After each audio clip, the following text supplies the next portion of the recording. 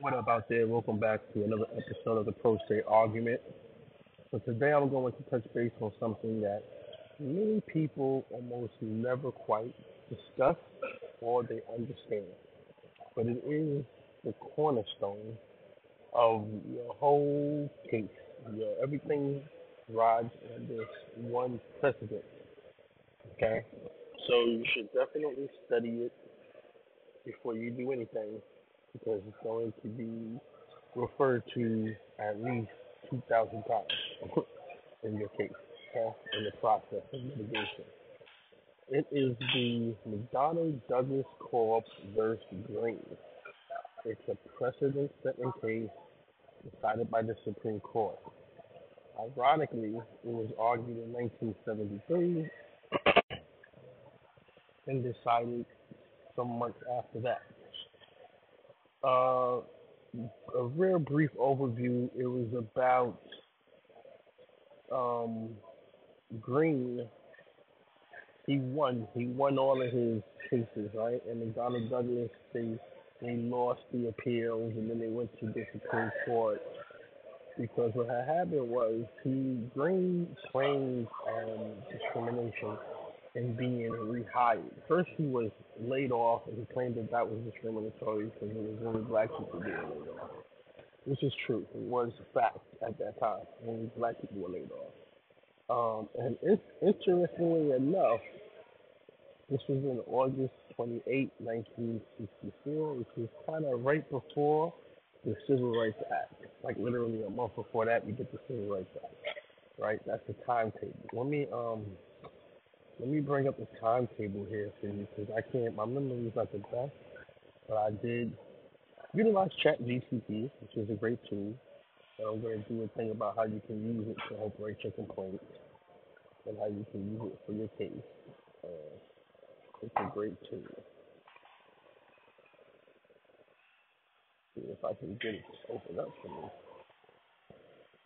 And so, what this case is about is I won't go into the details about how it started. You can research that yourself. Let me see what's going on here. I want it open up. Chat open up for me. I really hate when things leave me hanging.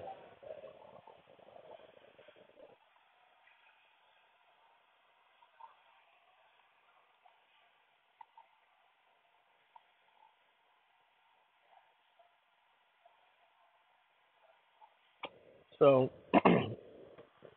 every complaint is going to be evaluated based on four things. Okay? Every complaint is going to be evaluated based on four elements that you gotta have. If you don't have these elements, they can easily dismiss your case. Most importantly, you have to have element number, I believe it's number 2 or number 3. Let me see here.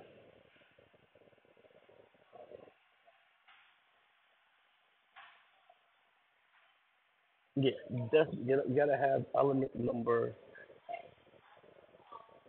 2. Now, element number 2 is kind of going to vary depending on different scenarios. Obviously, if you're applying for the job versus being employed, if you're employed, element 2 changes to you doing the job satisfactorily. Where most people mess up is they don't have that in their complaint. And that's where they can get you to get a motion to dismiss. So we're going to talk about how to structure your complaint and why you should use this McDonnell Douglas case to structure your complaint. Basically, when you think about it, you just have to ask yourself 4 questions in your complaint. Okay. Hold on. Let me see. Because doing my research, I realized that. Let's see. Okay, so June was initiated after President Kennedy. Okay, so the Civil Rights Act of 1964 became law July 2nd, 1964. McDonnell Douglas was decided by the Supreme Court. Well, actually, no. Green worked for McDonnell Douglas until August 28th, 1964. So a month after the Civil Rights Act, about a month or some change later after the Civil Rights Act was signed on July 2nd, 1964, Green is laid off August 28th, 1964. Now, why is this important? I'm going to talk about that later. I want to talk about how all of this comes together in a conspiratorial way. But first, I'm going to help you get your complaint down pat.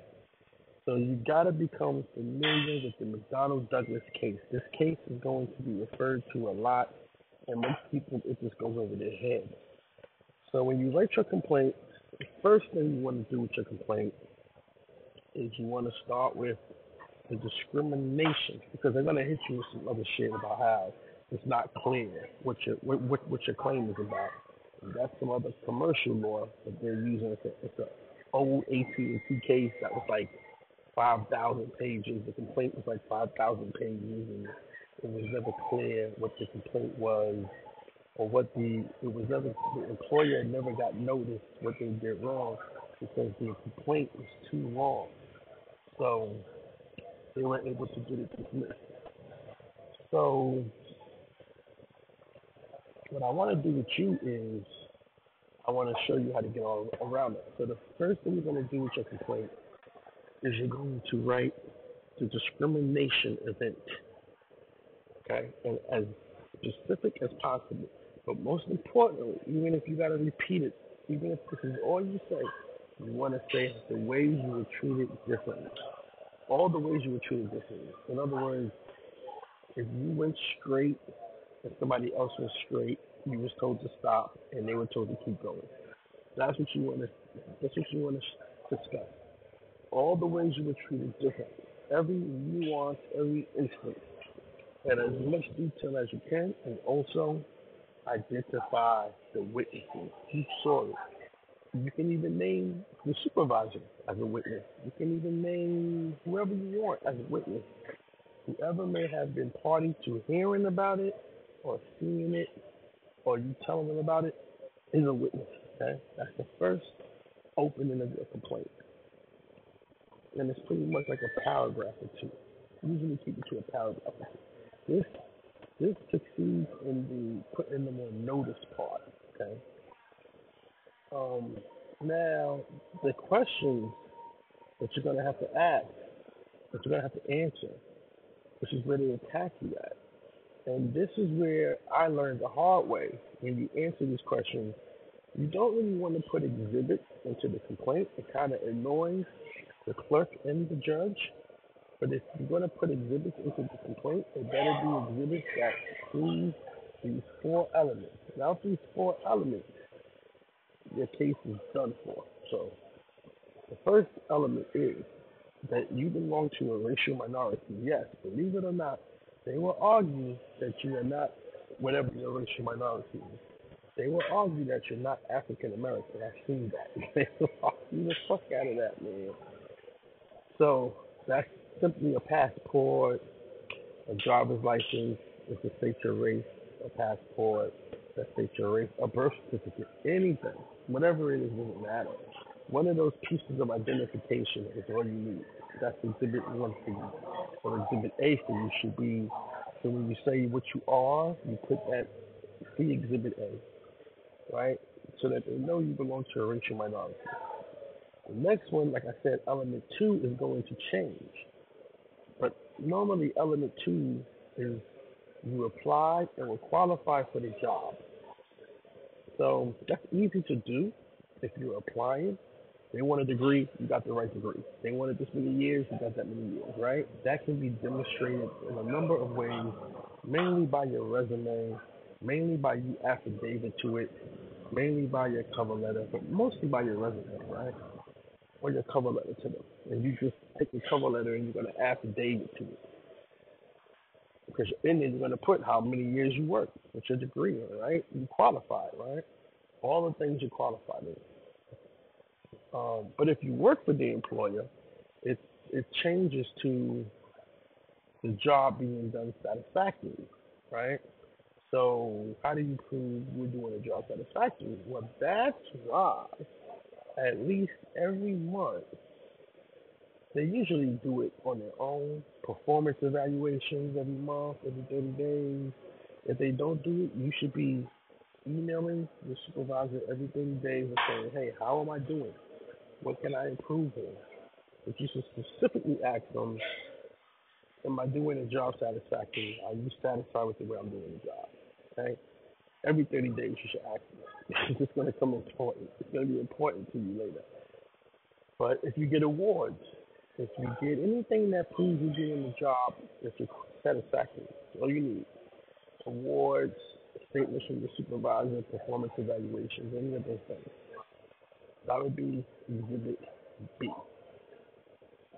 And then Exhibit 3 is that the adverse action. Okay? So again, it changes, but if I'm assuming you have the job, then the adverse action would be terminated. So what was the adverse action? You terminated. That's easy to prove. That one never goes disputed, right? But this is why you never sign documents, because that can be used against you later. Because they can have a legitimate, articulate reason for terminating you. If you sign it, you sign a PIP or you sign a termination document, that means you agree to whatever they're saying. So don't ever sign it. They're already going to terminate you, so not signing it doesn't change anything. And that's what they do.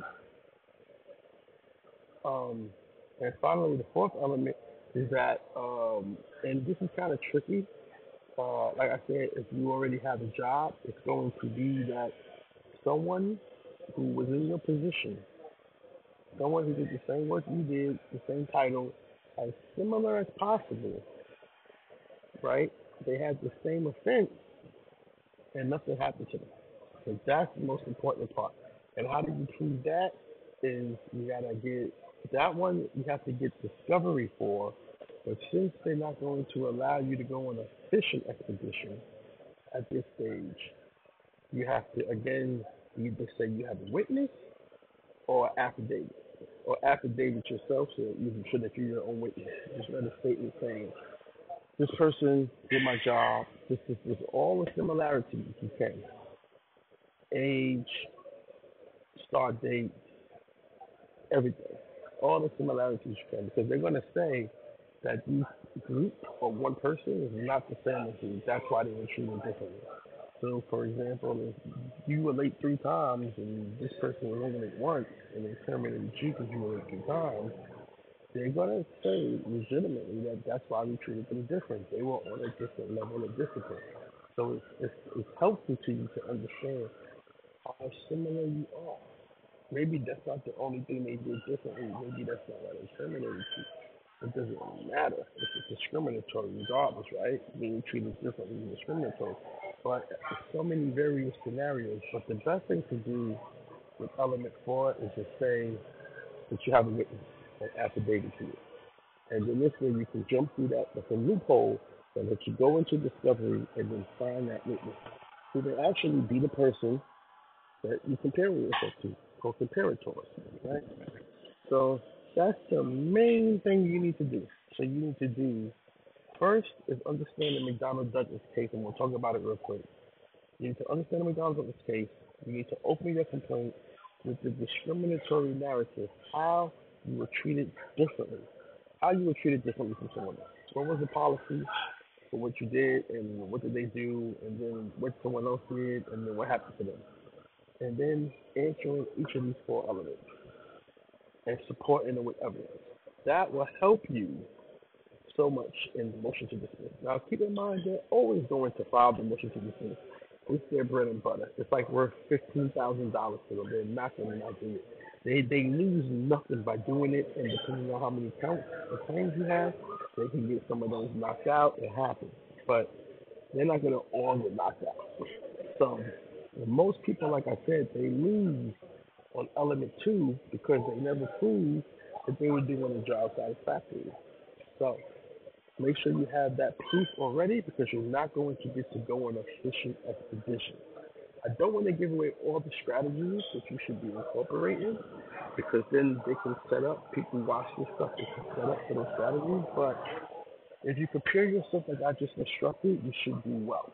And again, this is not legal advice, this is just my own input. This is what I did. Actually, I should say, this is what I did. Okay? This is not legal advice in no type of way, shape, or form. I'm not a lawyer.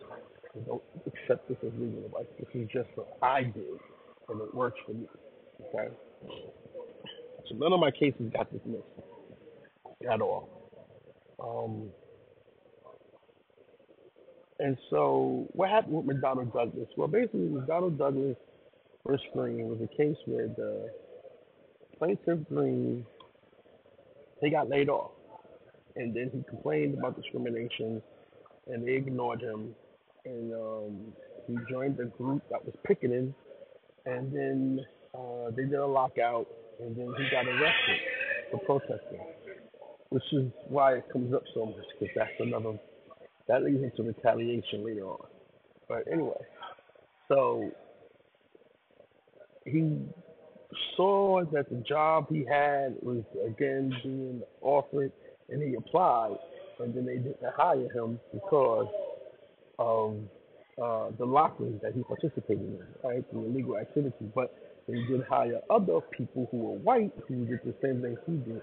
That's where the retaliation comes in. That's why McDonnell Douglas is used to. It's so broad. It has so many.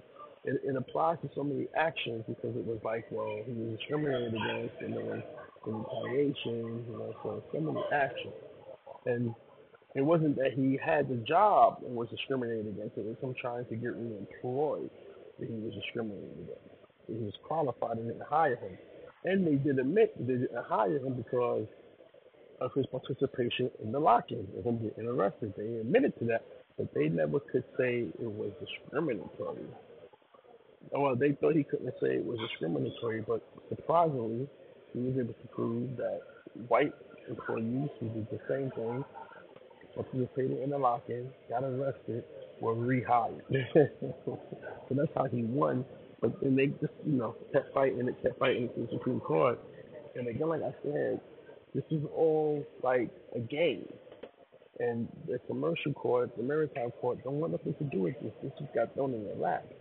So they said, well, how can we knock this out? How can we knock this out before it gets started? So they utilize the Supreme Court to come up with this whimsical way to work against you.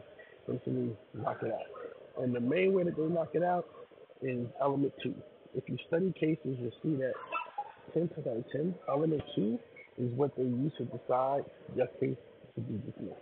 Because you can't prove that you were qualified for the job. Now, some districts favorably would give you a chance to amend the complaint, and they'll tell you what to say and what to amend based on the merit of your complaint, which is why you have to be as clear as possible and as precise as possible. So, 2 paragraphs. If you never say how you were treated differently, all you do is blabber, blabber, blabber on about what you didn't like, what you heard, hearsay, subjective opinions, and all that, then they're going to say, there's no need to amend, it's futile. Nothing can fix this complaint. So that's why you have to specifically say things like this. This is how you got to put this in an example. You would say, I went to the bathroom. Jim, who is white, went to the bathroom. When I came back, I was written up. When Jim came back, he wasn't written up. I feel I was discriminated against. Okay? That's it. Now, there's other questions. Does Jim do the same work as you? Yes, he does do the same work as you. Has Jim been there longer or shorter than you? He hasn't been here as long as you. Okay? So that's why you got to have as many similarities. You do the same work, you start at the same time, you take out lunches together, you report to the same manager, right? As you read these cases, you see if that's what they attack, if they can, the similarities between you and the other person.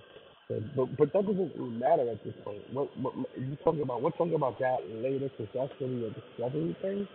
But what matters at this point is that you can prove racial minorities, satisfactory job employment, satisfactory job performance, adverse action, and someone else is treated better than you for the same offense. That's all you got to prove at this point. Okay.